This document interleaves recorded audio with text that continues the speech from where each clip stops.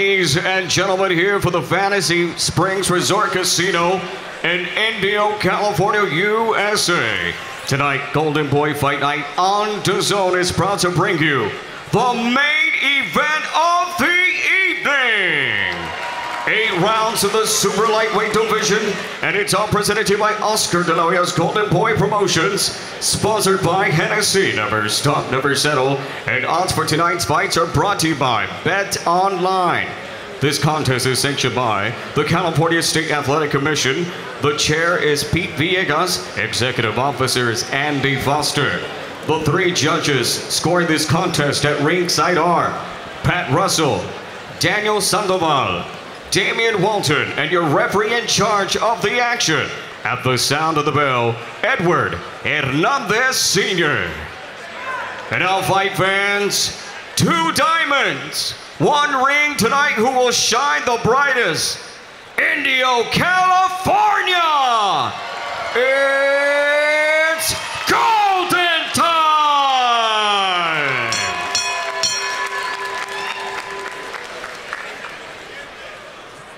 Introducing to you first tonight, fighting out of the blue corner, standing with trainer Ignacio Arroyo, wearing black with gold. He officially weighed in 136.2 pounds. Tonight, he steps into this contest with an outstanding record, 16 bouts, 14 victories, 7 wins coming to you by way of knockout and only 2 defeats. Fighting out of Pixley, California, by way of Ecuador, introducing Jose Angulo.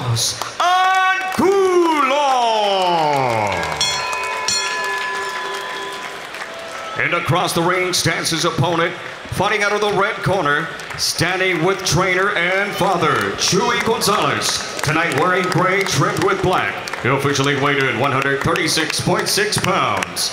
In 13 professional bouts, his record is perfect.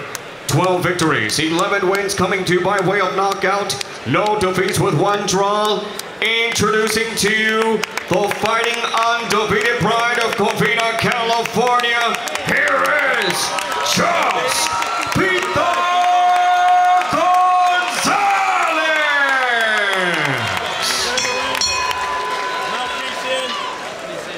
Bring it in.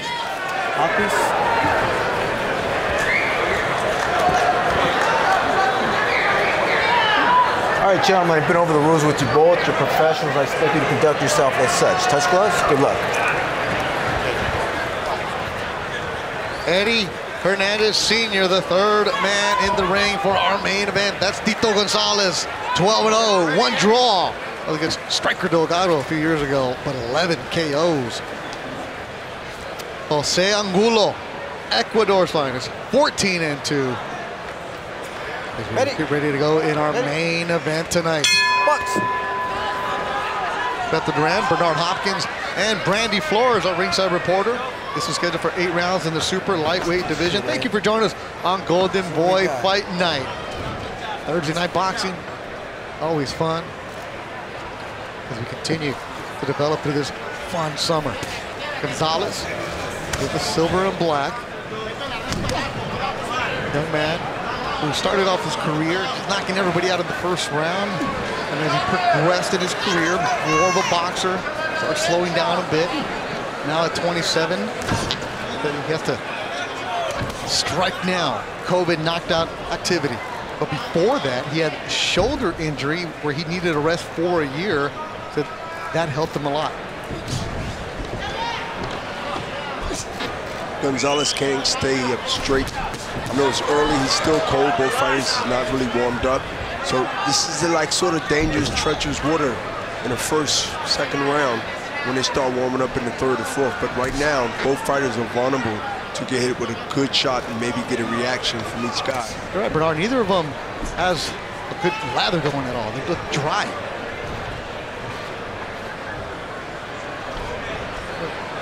Feeling out round for the 2.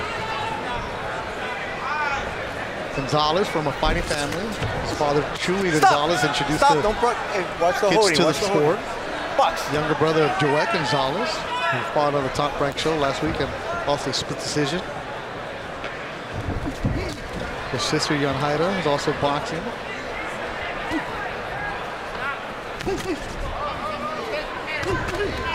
Looks like Gonzalez is trying Work out of it, guys. Work out of it. Work out of it. Yeah, he's definitely trying work to out of counter. it. And you know, Gonzalez has that straight up style, and he has to be sort of, you know, conscious of that and try to catch Angulo coming in. If he can catch him coming in with a good shot, then he can get some respect early.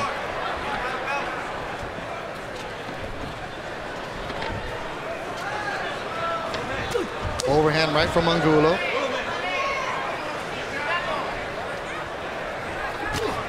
Solid right by Angulo here with 40 seconds to go in the opening round. Angulo hadn't, you know, he's not going to the body first and then go to the head. He's just strictly head hunting right now. Let's see later if he goes to the body. Gonzalez, I think he's standing too much, taking pictures. He should just keep that jab pumping. Right there, he threw a half a jab, didn't really commit with it. But if he throw that jab and keep that distance, he might can lay that straight left hand or right hand coming in. Stop! Don't punch, don't punch, don't punch. Step back, step back. He has the reach, he should use it to his advantage. Like right now with that jab should be coming in. Ha! Box. As we head to the second round. Jose Angulo from Guayaquil, Ecuador. Ecuador, of course, Hall of Famer baseball announcer Jaime Herrin. And you know, he fought recently in Minnesota. Did Angulo. He fought in Hinckley, Minnesota. He came up short against Alejandro Guerrero. So this is his second U.S. appearance, but that was back in 2020 when he fought against Guerrero. And that's a fight where he said, after that, I realized I need to get to the United States somehow, some way to change my career. And here he is now as the B-side on the main event. The Thursday night fight, opening up eyes if you can produce and put on a show. Yeah, that B can easily turn to an A. So you have to take the guy for what he says as respect and then change his mind later. Yep. Right now, his mind ain't been changed. Yep. And I like to see now more punches from both guys to set that respect level. That was that was a slip, but it was a punch that happened. Could have been called a knockdown because a punch did land. Good slip. So Angulo, his first loss was to Ryan Pino back in 2017 Work out of it, guys. Work out of it. Puerto Rico. So he's 0-2 away from his country. Stop! Don't punch, don't punch. Yeah, Angulo is dangerous. Stop. He come Watch the holding. Watch the holding. Right hand, go. like he believed that he did some damage, and he came right back with that straight, hard right hand. Well, curved right hand. Let's see if he tries to, you know, dominate this round even more. Here's that same overhand right he's throwing. Stop! Stop! Don't punch. It seemed like that he feels that that's the punch that started something. He's very confident being able to throw that overhand right as the fighter from Ecuador. As Joucse comes back finally. And you heard his corner telling Joucse, you got to pick it up. You can't be slow. Joucse telling us, and that was a report from Brandy Flores in our open, how his brother Joet told him, don't leave it into the hands of the judges.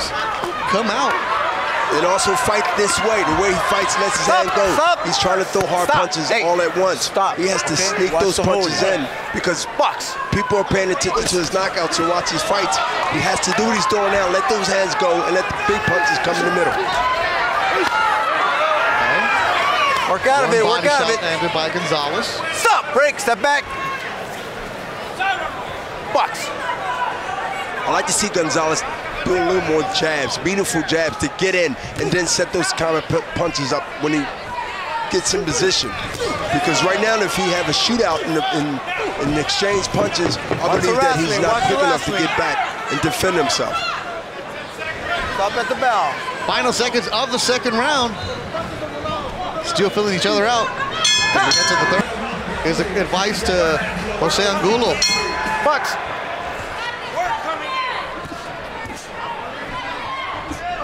And that's what Gonzalez has to wait for because he's throwing that jab out there and it's not coming back as quick as it should.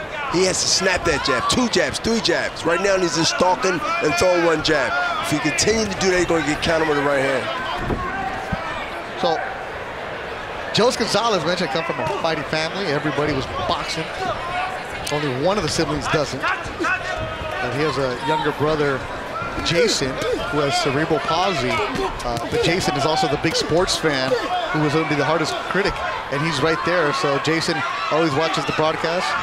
Energetic young man, he's now 21.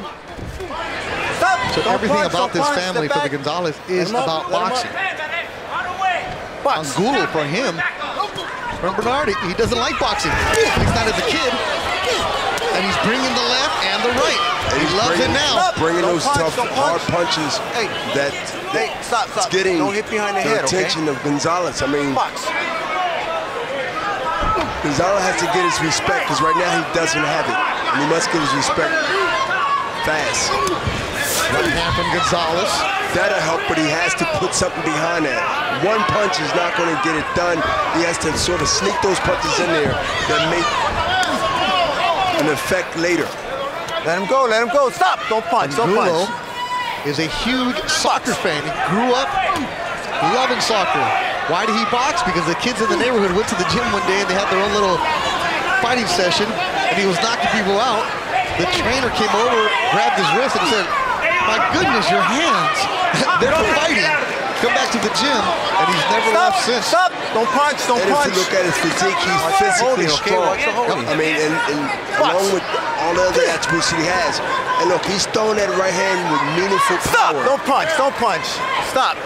That Gonzalez has to be aware of. Not afraid, but aware of. Maybe he can counter it. That's what his corner told him. Is sit back, let him come in and counter Angulo.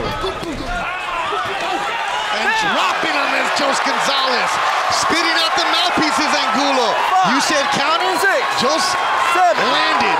And is he gonna get up? No, he's not.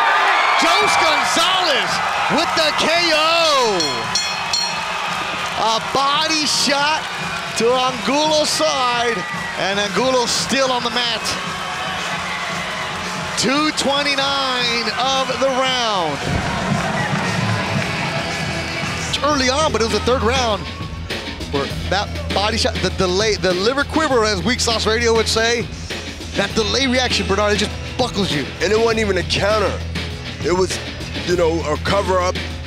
Angulo was covering up right there, and he jumped in with a body left hand to the body shot. So it wasn't even a counter. He forced that to happen to put him in position to retreat and to protect himself, but he didn't protect himself enough. And immediately spit out the mouthpiece. That's when you know it's over. Again, good job by the guys in the truck and the replay crew getting the different angles of that. The celebration from Joucse Gonzalez. 13-0 now. His 12th KO. Jumps on the ropes. Looks at his crowd. Fired up. Covina, California's own. Hate Fitness doing work. Ladies and gentlemen, here for the Fantasy Springs Resort Casino, our referee, Edward Hernandez Sr., reaches the count of 10. The official time comes to you, 2:29. Round number 3. To the winner by KO, and still undefeated, Joucse Gonzalez. Now we see the smile from Joucse Gonzalez. It's the victory. He told us, Bernard, I can't leave it in the hands of the judge. So the first round, couple rounds, obviously, we didn't see much.